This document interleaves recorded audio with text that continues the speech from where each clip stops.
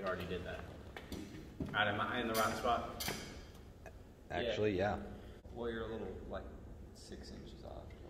A little 6 inches off. What's up, guys? This is Anthony, and you're watching Big Thoughts, Little Time. Let's get this going.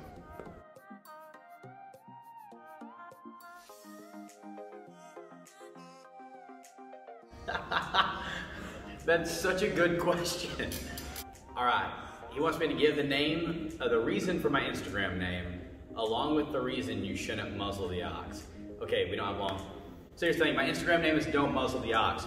The actual meaning of it in the Bible is where God said don't muzzle your ox while you're using it to plow so that it can eat the grass as it works. It can get the fruit of its labor. It can get rewarded for its hard work. He says do the same thing with ministers.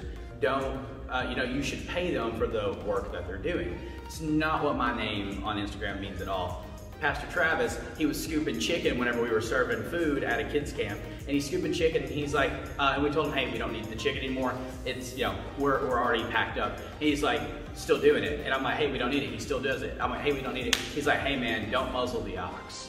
I'm like, what does that even mean? That does not apply to scooping chicken at all. And so after that, it became like a catchphrase. We'd be playing like pool volleyball and stuff. We'd be like, yeah, don't muzzle the ox. And then I said it enough that it kind of became my nickname at the camp. And so now Travis and Michael call me the Ox.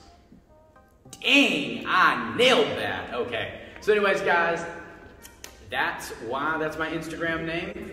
And you've been watching Big Thoughts, Little Time. If you got a question for us, make sure to drop it in the comments and like and subscribe so that we can get these videos spread. Share it to your friends and make sure you tune in next time. We'll have somebody else up here. Peace. Don't get the plague. Keep it crunk.